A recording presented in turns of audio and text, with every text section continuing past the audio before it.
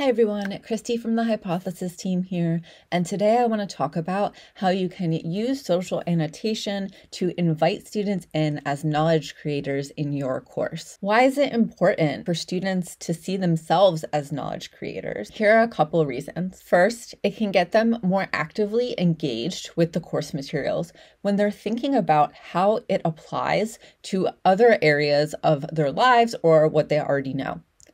Second, it gives them a bigger sense of voice in their educational spaces. So student voice and agency can really help contribute to the sense of belonging in the classroom and improve student success. Students feel like they belong more because they feel like they have something to add and something to contribute as part of a larger community. And finally, I think it really helps students see themselves as scholars that are engaging with the text in a critical way instead of merely passive recipients of information. So how can you invite students to be knowledge co-creators in the social annotation space? When asking your students to annotate hypothesis-enabled readings, invite your students to make deep connections in the readings to things outside of just what's already in the course content.